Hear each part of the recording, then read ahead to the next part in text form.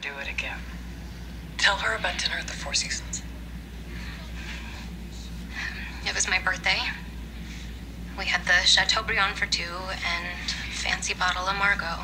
He was so sweet. Until...